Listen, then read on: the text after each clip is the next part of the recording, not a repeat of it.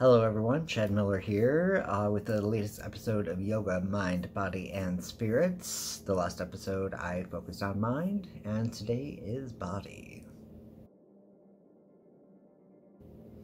So if you talk to anybody that knows me for a long period of time or anywhere near remotely close to me, they're going to let you know that I am very, very shy physically, and I've pretty much always been that way, at least from middle school on. I had severe back knee in middle school. At the end of my high school career, I ended up having open heart surgery, so I've got this huge scar down the middle of my chest, and I've always been super scrawny, and so finally, in my early 30s, I did put on some weights. I've always been roughly about 120, and I went up to 135, and that wasn't settling very well with me, so I decided to go vegetarian, and I did that for 3 years, and I dropped a scary amount of weight. I was down to 115 pounds, and a lot of people thought that I was anorexic, and I wasn't. And it wasn't helping me in any way, shape, or form as far as like how I felt about myself physically. In fact, it kind of did nothing at all. I thought by dropping weight that I'd feel better about myself, but then I was so skinny that I was like, bleh.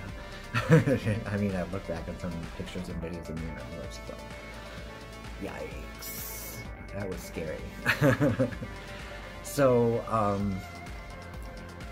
So at the time that I decided I wanted to start yoga, because of my mental health issues, I was put on medication, and that medication shot me up to a weight of 150, and totally was not cool with it. I'm not well, at least I didn't think I was that superficial, especially in regards to myself, but shy and awkward maybe, but yeah, so I wanted to use yoga as a way to help me tone up, drop some weight, and go that route. So I took a starting day picture, and then here is a picture of me 2 months after that, and then there's me today. So anybody that knows me knows that I don't go around anywhere shirtless, and I don't even walk around my apartment shirtless. I don't sleep without a shirt on. I am always got a shirt on. And a few weeks back I did a live video of me doing yoga during my 31-day yoga revolution with Adriene, and I was really puffy and bloated that day, and it showed, and I wasn't even thinking about it, and I was just like, oh my god, it was horrible. But I've been noticing so many wonderful things happening to my body. Like, I've been getting muscle tone. I've never really had biceps before. I've got little bits of pectoral muscles going on, tricep action. So yeah, I mean, I'm feeling more comfortable in my skin, and that's a good thing. So yeah, yoga's been doing that for me, and I dropped down to 141 pounds, so that's 9 pounds down.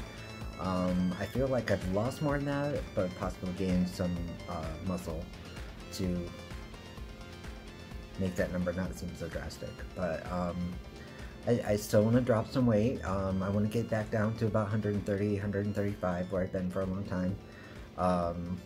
Definitely not down to the 115, no. But it's not just about the physicality of the look of it. It's also what I'm able to do with my body, and the poses that I'm able to get into, the flexibility increases that I've been seeing, and the pride and the push that it gives me to continue on is just phenomenal. And Yoga with Adriene, as I mentioned in the last episode, is she's been my coach, and she does phenomenal things. And so if there are days where I am feeling puffy and bloated, I can look up a core video of hers and just focus on core for a little bit, and or digestive issues, like she has yoga if you're feeling like grr on the inside, you know, and postures and poses that help to massage your digestive organs, and yeah, so it's cool stuff. So I'm really excited to see where my body goes from here. It's been almost a year now since I've been doing this, and I'm ready to see what the next year is going to do as far as changes in my body, what I'm able to do with it, and all that kind of good stuff. So thank you once again, Yoga with Adriene, for being such a phenomenal coach and teacher. I'm glad that I can go on this journey with you. And if any of you are inspired to do yoga, check her out. She's amazing.